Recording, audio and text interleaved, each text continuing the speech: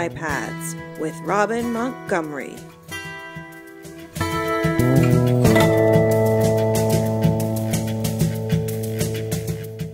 Backup too big? Today we're going to learn how to manage your iCloud backup so that it stays small enough to actually run. Go to Settings and then click on Usage.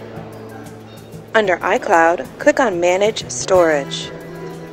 Under Backups, select your iPad. Under Backup Options, you'll see Next Backup Size. It will tell you all the different apps that are backed up to iCloud and how much space they take.